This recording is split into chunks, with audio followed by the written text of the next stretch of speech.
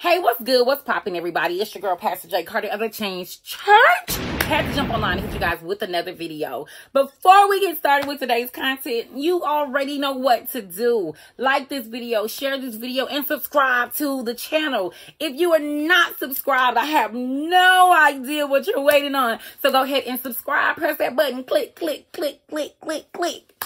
Get some juice in your life. That's what the J stand for. Juice. Just enough. Okay, let me calm down. Let me calm down. So, you guys know what we do. Before we get on and we start talking about today's topic, we say a prayer. We have like a good card. We give some good vibes. You know what we do. So, let's pray real quick. God, we thank you for today. We thank you for blessing us abundantly. Father God, no matter what we are going through, allow us to keep our minds stayed on you. In Jesus' name we pray. Amen.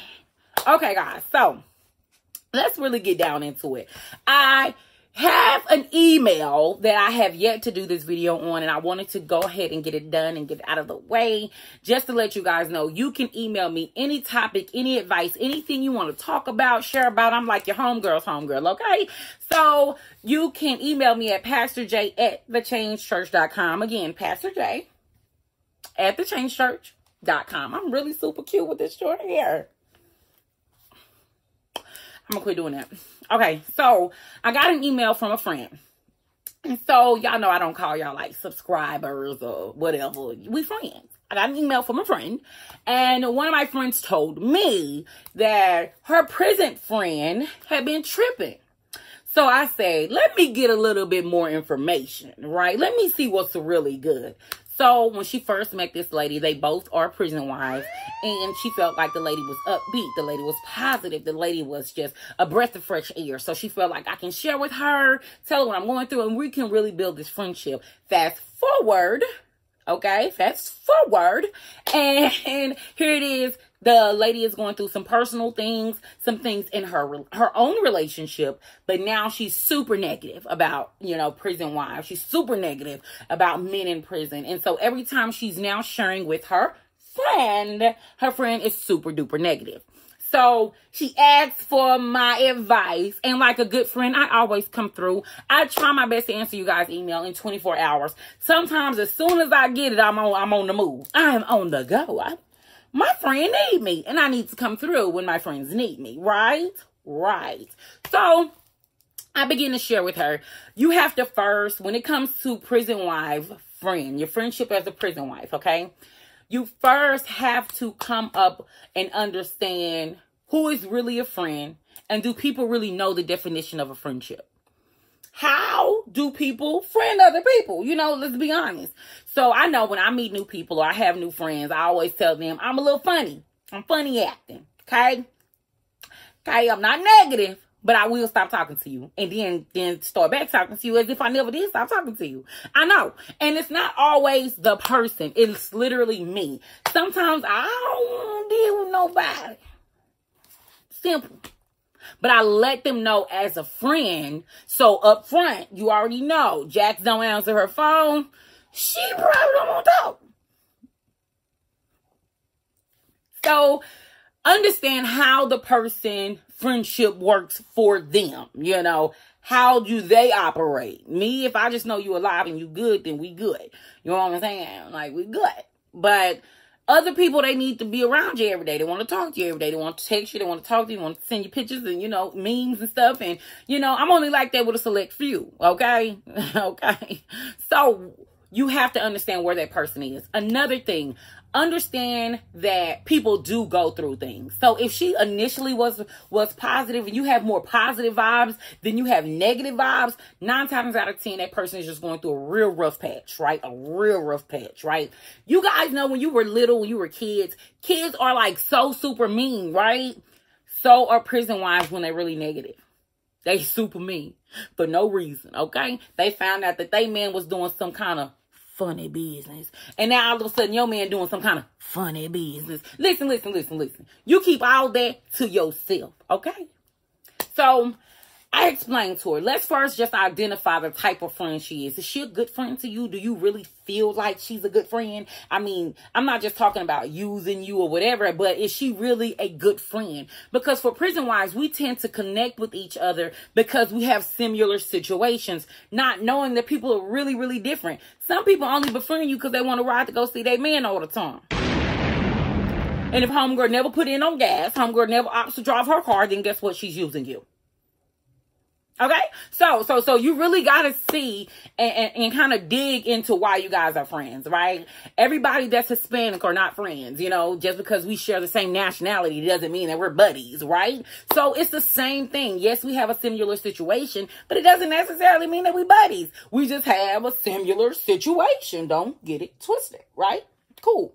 So another thing, after you have kind of done your research and you kind of figured out, okay, they're pretty much a good friend. However, what they're going through is kind of pouring over into our friendship.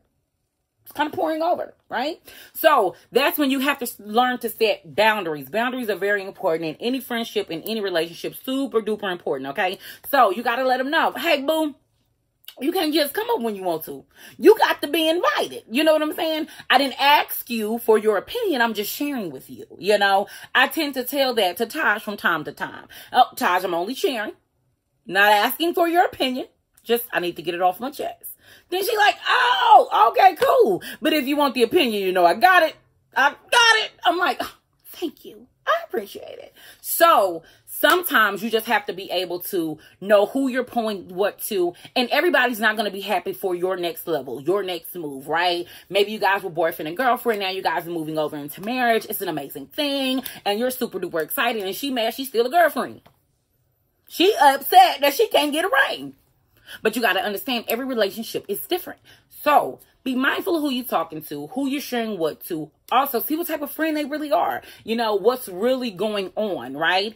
And then set those boundaries. Listen, what's going on between you and your boo don't got nothing to do with what's going on between me and my boo. Okay? So listen, if you cannot keep you and your boo out of me and my boo business, then we can't be friends about these boos, okay?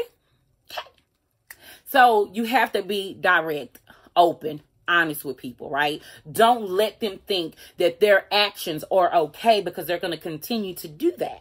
So we got to teach people how to treat us, right? Boom. And I'm going to tell you this too. Don't be afraid to cut somebody off if they're just too negative for you. It's okay to cut people off. I understand you say, Pastor, now I need my little 2.5 friends. No. You don't necessarily need them. However, God does place people in our lives to teach us things. He places people in our lives to show us things. So pay attention. Pay attention. That's what you got to do. Pay attention. So set those boundaries. Don't be afraid to do that. Like, set those boundaries. I'm not talking to you today. Sorry. You too negative. Can't do it. Maybe next week. I need to detox from your negativity, right? And that's okay. And sometimes people don't even realize how negative they are. They don't even realize that they're doing something wrong. I said sometimes. I know you like, Pastor, now they know. They 40. They know. Sometimes they don't. Sometimes they struggle with knowing if they did something wrong. So that's when you have to tell them, hey, sweetie, I know your man got caught up in some homosexual activity. However, mine has not. So don't tell me now that everyone's gay because, honey, it's not the same. So you have to be honest. Set those boundaries. Don't bring your drama over here because I ain't asked for it. Push back. You got to learn to push back a little bit. Push back. So, and it's okay. It is okay. Learn to cut them off. Spend some alone time with yourself. Before I get off the line, I want to tell you guys something that I'm doing because, as you know, my husband is in review. And we're super excited and we're hoping and praying. Thumbs up, fingers crossed. I did that backwards, but you know what I'm saying. So what I'm doing to put my faith into action, what I'm doing to manifest what I want is I'm making a scrapbook of our prison journey and for it to be over. So all the letters that he has written, not all, because, you know, we've been together. We've been doing this quite some time. But majority of the letters you know, getting cut up in the hearts and stars and, you know, certain paragraphs, you know, being put on the page, our visitation pictures being put on, our wedding picture, because of course we got married in the prison. For y'all that don't know, your girl got married in the prison. And so yeah, that was like a thing. So I'm doing this scrapbook idea, and it is to prayerfully, hopefully, be the end of my prison wife journey. That's my hope. That's my prayer. And I hope you guys are hoping and praying it with me too. I've been doing this a long time, baby, a long time. So yeah. Anyway, thank you guys for watching. Again, it doesn't hurt. Subscribe, boo. Leave a comment. Let me know you there. I need more friends.